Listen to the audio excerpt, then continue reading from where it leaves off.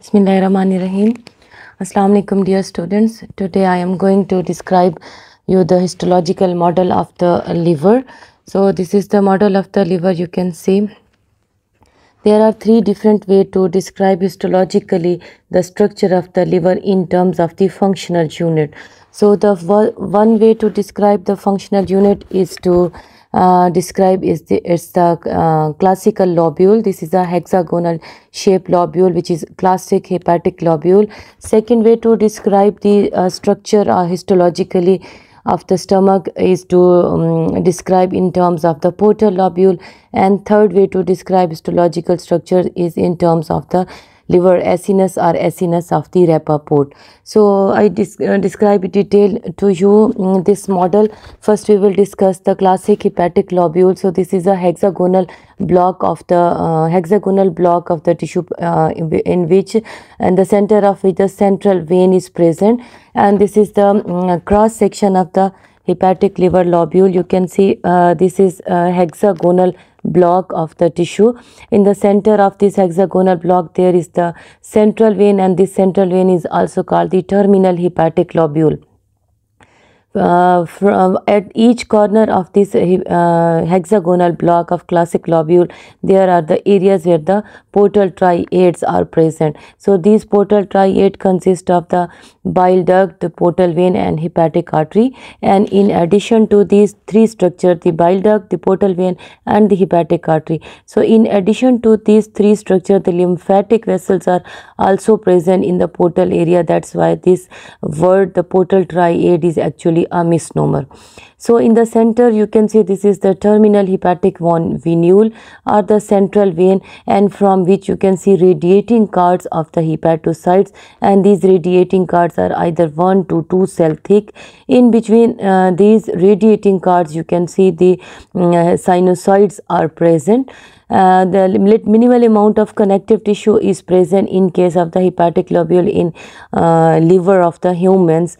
While studying the slides microscopically, it is difficult to describe the hexagonal shape. We have to draw the imaginary lines over there to understand the classic hepatic lobule. Second way to describe the hepatic lobule is the you can see this is the triangular shape structure. This is the portal lobule.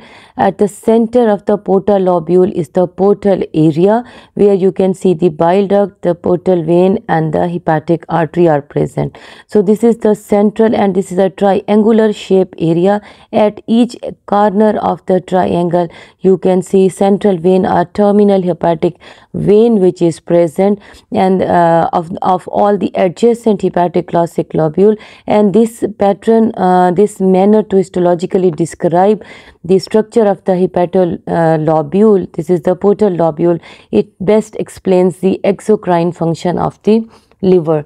The third way to describe the hepatic lobule is the liver acinus or acinus of Rappaport. This is a lozenge shape or diamond shape area. At the center you can see there is a short axis which is formed by the anastomosing branch of the portal vein and hepatic artery, and the long axes are formed by an imaginary line drawn from the nearby two central vein or terminal hepatic venule.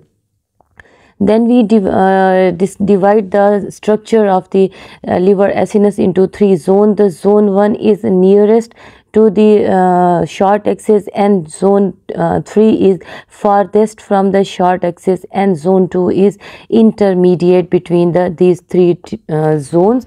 And these three zones best describe the best correlation among the blood perfusion and the metabolic activity and the liver pathology. So you can see here is the anastomosing branches of the portal vein, hepatic artery and bile duct. So whenever there is the bile duct occlusion, there will be stasis of the bile over here in this area. In other cases, when there will be the ischemia in case of some lesion or pathology in the hepatic artery, so the most affected area will be the zone 3 because it is farthest from the anastomosing branches of the hepatic artery, and zone 1 will be the area which is closest and it will be last to affected. So these are the three different ways to describe histologically the structure of the liver, the classic hepatic lobule, which is hexagonal in shape, the portal lobule, which is triangular in shape, and liver acinus or acinus of Rappaport, which is a diamond shaped area present in it. Now I discuss in detail the hepatic lobule. So you can see in this diagram, this is the section of the classic hepatic lobule. Here you can see this is the central vein or terminal hepatic lobule, from where the cords of the hepatocytes are radiating. These cords are either one cell or at some places these are 2 cell thick. In between these cords you can see the sinusoids are present, and this hepatocytes usually this is a hexagonal in shape. It has 6 faces like dice of the Ludo. So you can see one face is one side of this hepatocyte is facing this hepatocyte, and other face is facing this hepatocyte. 2 faces are the facing the endothelium of the sinusoid, and one face above and one face below this is also facing the hepatocytes. So there are 6 faces of these hepatocytes, 4 facing the nearby hepatocyte and 2 faces facing the terminal hepatic lobule, the endothelium of the terminal hepatic lobule. So the faces where the hepatocytes are joined to each other, there is the terminal hepatic vein bile duct is present. This is the biliary ductule which is formed between the tight junctions of the hepatocytes, and bile which is produced in this hepatocyte is transported through this bile ductule and then into the terminal bile ductule into the bile duct. So this is the pathway of the bile. Then you can see the endothelium. This endothelium is a discontinuous endothelium, and in between these endothelial cells you can also appreciate this cell, this one. So this cell is the Kupfer cell, which is part of the sinusoidal epithelium over here, and it is this cell is one of the cell of the reticuloendothelial system. Another Kupfer cell present over here. Another Kupfer cell present over here in this diagram. So this is like the web. It is a web shaped cell. And then you can see the terminal hepatic lobule and the fenestration in this hepatic lobule. Then you can see this is the portal vein, the hepatic artery and the bile duct, and this whole is the portal area.